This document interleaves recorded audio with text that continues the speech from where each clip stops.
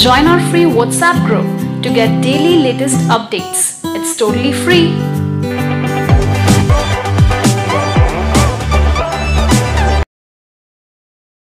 Part 1. You are going to hear a conversation about renting an apartment.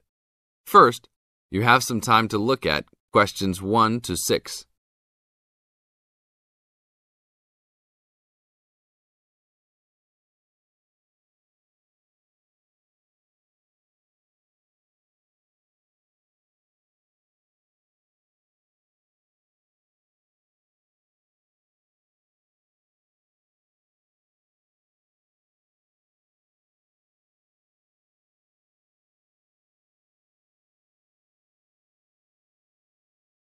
Now listen to the tape and answer questions 1 to 6.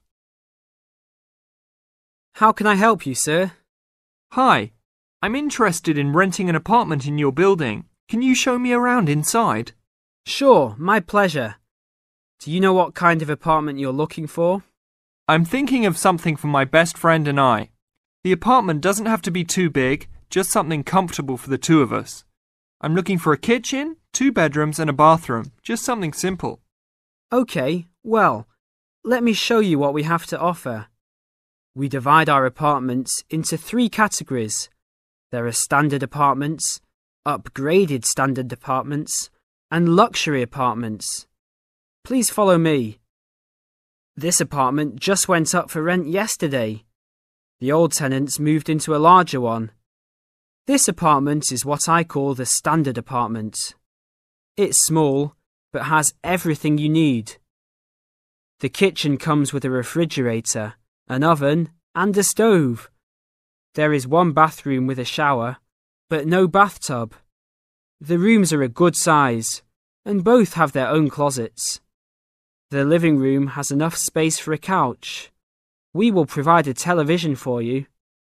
These apartments are very popular with students because they are affordable and practical. Right now, we are renting these out for only $1,000 a month. I think this is a little bit on the small side. There's no space for a dining table or even for an extra desk. We will both need room to study. If there are guests over, we hope to be able to have a dining table big enough for at least 4 people. Do you have anything slightly larger? Maybe just an apartment with a bigger living room? Well, let's take a look. Right now, we also have an opening for a luxury apartment. This apartment is larger. It has 3 bedrooms, and all 3 are larger than the last one. And there are 2 bathrooms, and all have bathtubs. The kitchen is also larger, and come with an additional dishwasher and freezer. The living space has plenty of space for a dining room. How much is the rent on these apartments? These are more expensive, usually in the $2,500 range. Don't forget that there is an additional bedroom, so you could find another roommate to lower the cost. I think that's a little bit on the expensive side. We don't really have the time to find another roommate, so it's probably better to stick with the 2-bedroom places. Is there anything between these 2? Come with me. I can show you this apartment right now. But there are people living in it. There are no more of these kinds of apartments available at this moment. But if you decide that you like it, I can put you on the waiting list. And as soon as we have openings, you will be contacted. Sure, let's take a look. This is the upgraded standard apartment. As you can see, it's larger than the other 2-bedroom apartment. There are 2 bedrooms and 2 bathrooms, 1 in each room. The living room comes with a television, but no furniture. The kitchen is around the same size as the other smaller apartment. The basic difference is the additional bathroom and larger living room. These rent for around $1,400. Now look at questions 7 to 10.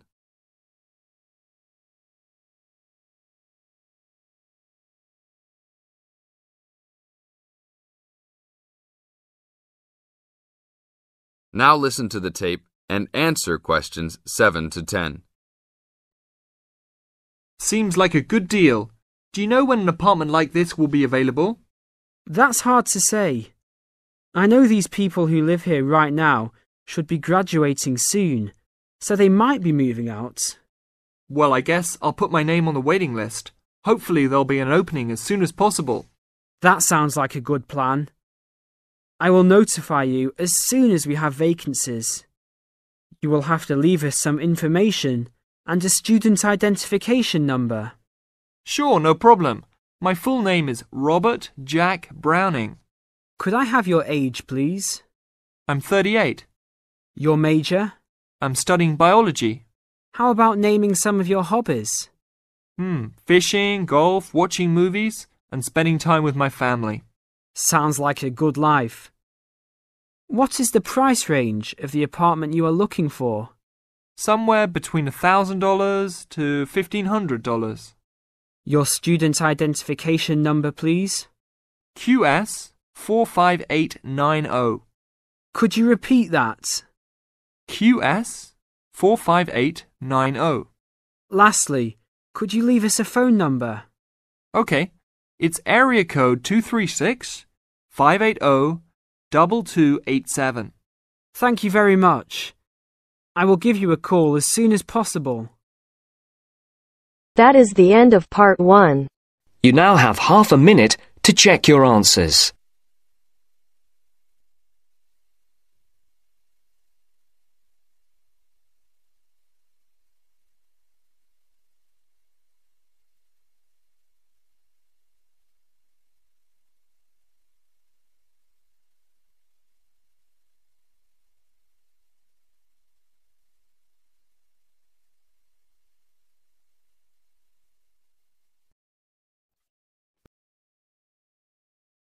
Now turns to part 2. Part 2. You now have some time to read questions 11 to 20 first.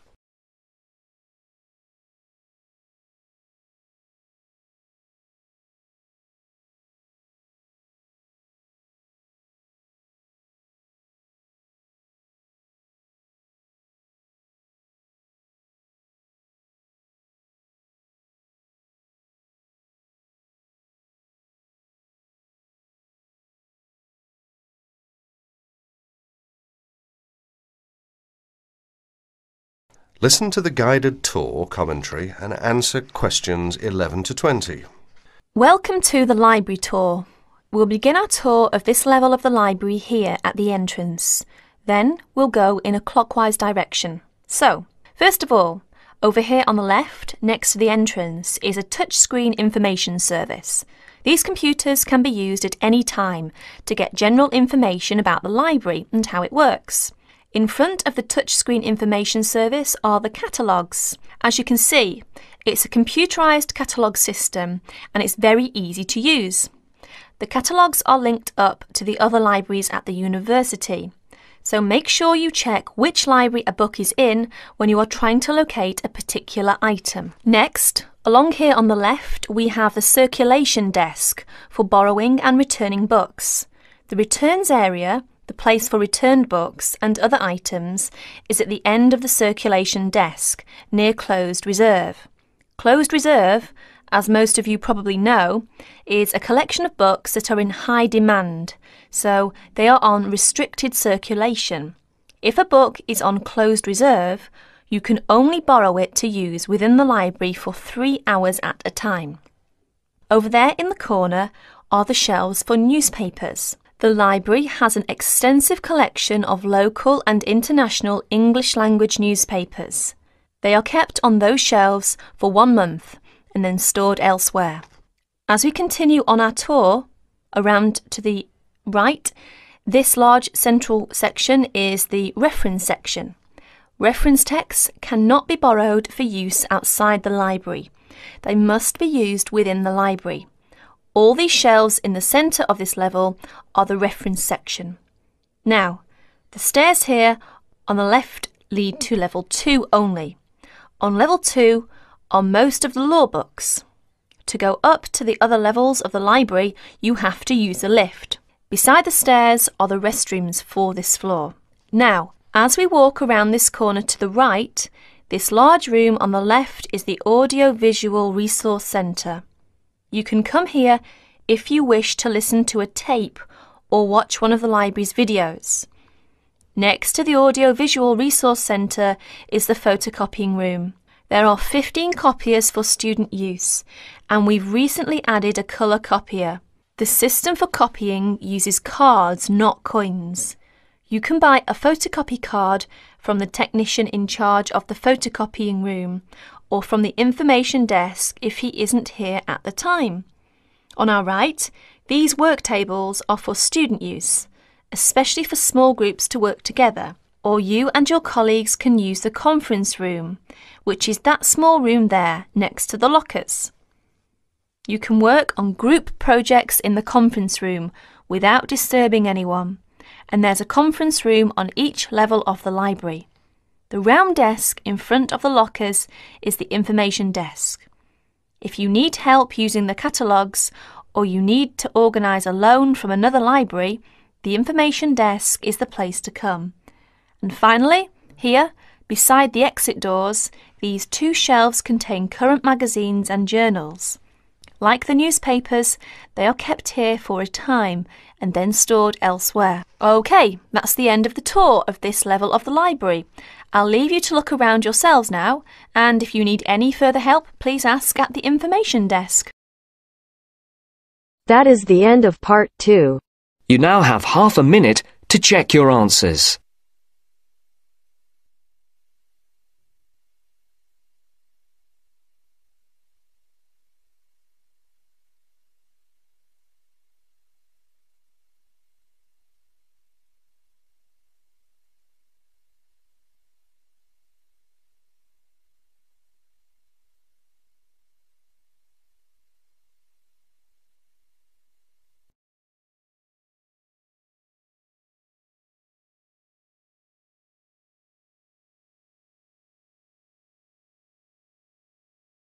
Now turns to part 3. Part 3. You will hear two students discussing a project they have to do as part of a literature course on great books. First, you have some time to look at questions 21 to 25.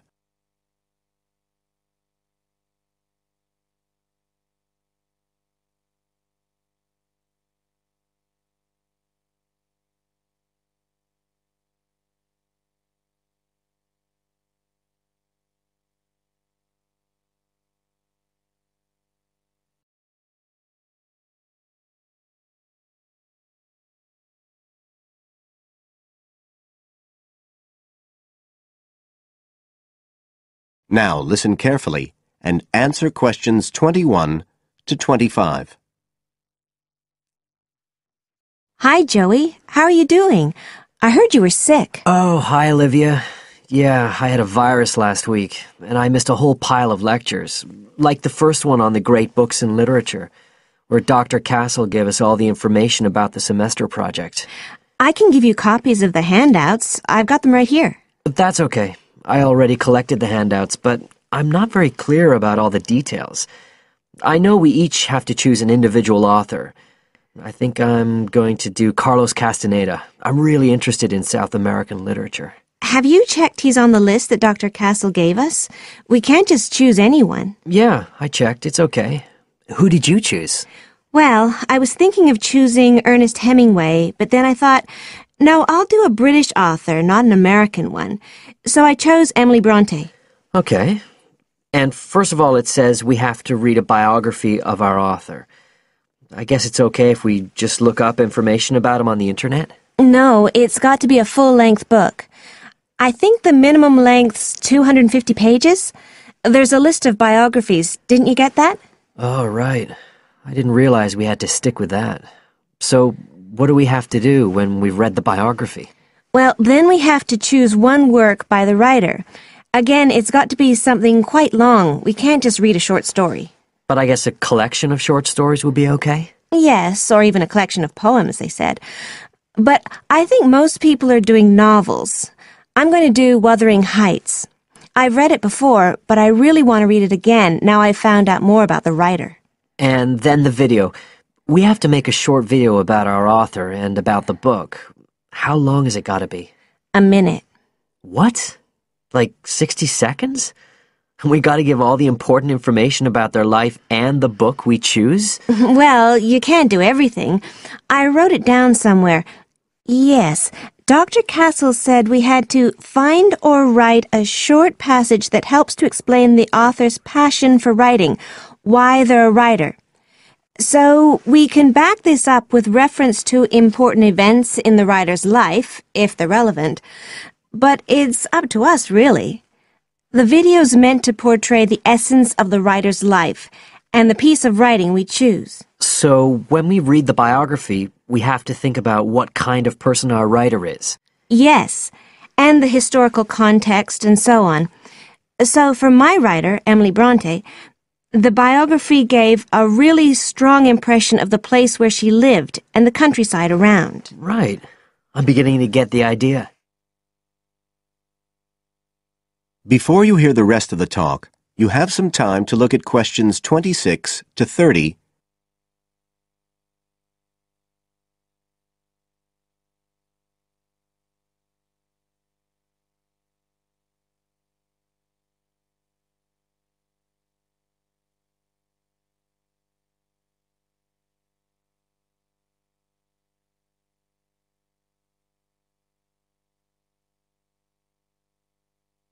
Now listen and answer questions 26 to 30.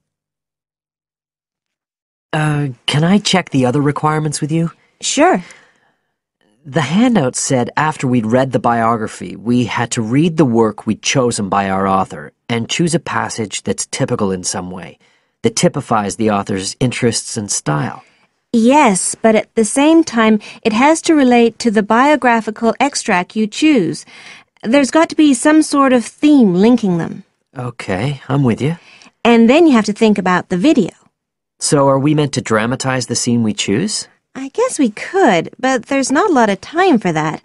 I think it's more how we can use things like sound effects to create the atmosphere, the feeling we want. And presumably visuals as well? Yeah, of course. I mean, I suppose that's the whole point of making a video. But whatever we use has to be historically in keeping with the author.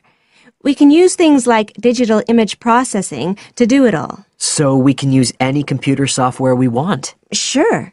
And it's important that we use a range, not just one software program. That's actually one of the things we're assessed on. Okay. Oh, and something else that's apparently really important is to keep track of the materials we use and to acknowledge them. Including stuff we download off the internet, presumably? Yeah, so our video has to list all the material used with details of the source in a bibliography at the end. Okay. And you were talking about assessment of the project. Did they give us the criteria? I couldn't find anything on the handout. Sure. He gave us them in the lecture. Let's see, you get 25% just for getting all the components done.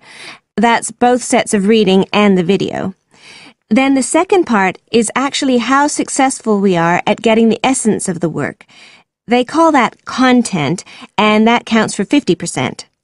Then the last 25% is on the video itself, the artistic and technical side. Great. Well, that sounds a lot of work, but a whole lot better than just handing in a paper.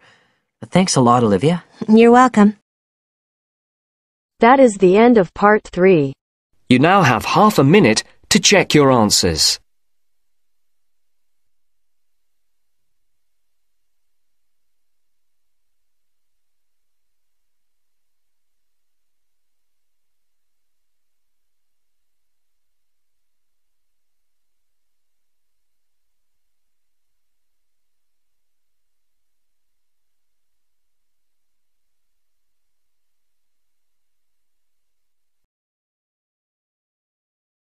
Now turns to part 4.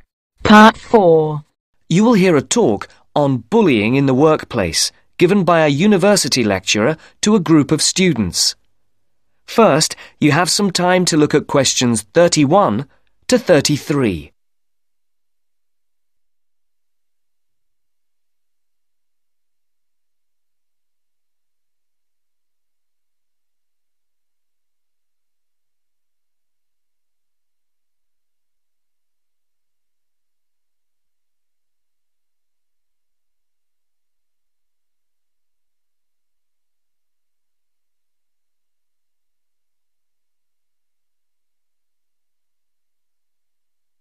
Now listen carefully and answer questions 31 to 33.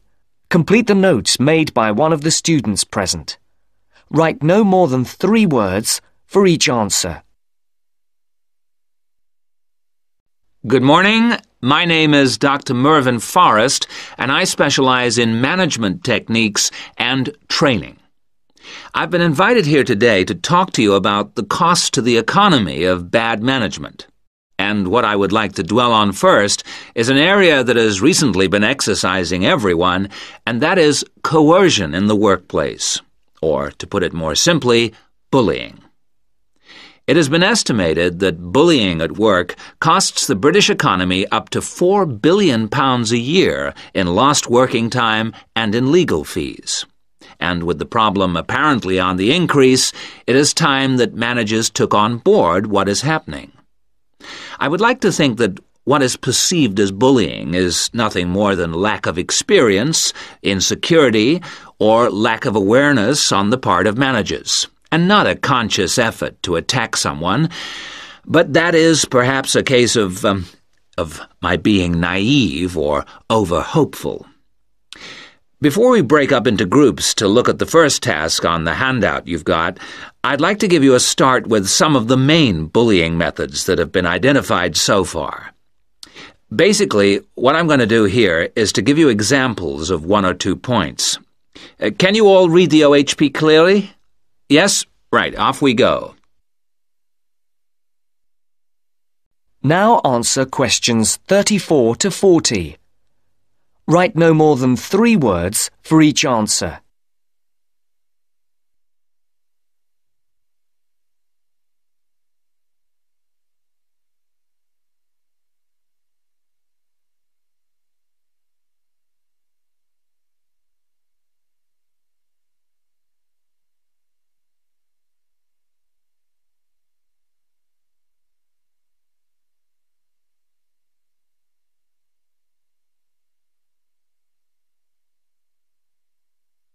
As you listen to the talk, complete the notes made by one of the students present. The first item on the list is giving people tasks which managers themselves cannot do and which are therefore impossible to achieve. This is, in fact, a very common strategy used by managers to manage their subordinates. It gives certain people a false sense of security as they watch others failing while they try to achieve the goals set. Another simple bullying technique is constantly moving the goalposts, especially when one's employees are in the middle of a task. This is not bad management, it is just plain stupid. All targets and goals set should be easily achieved within a realistic timescale. Sending memos to someone else criticizing the performance of a task where the individual has no way of replying is another common technique, especially when the manager concerned does not reply or makes it impossible for subordinates to contact him or her by not answering the telephone or not replying to emails. This is not the style of a sound manager, but rather the antics of someone with emotional problems.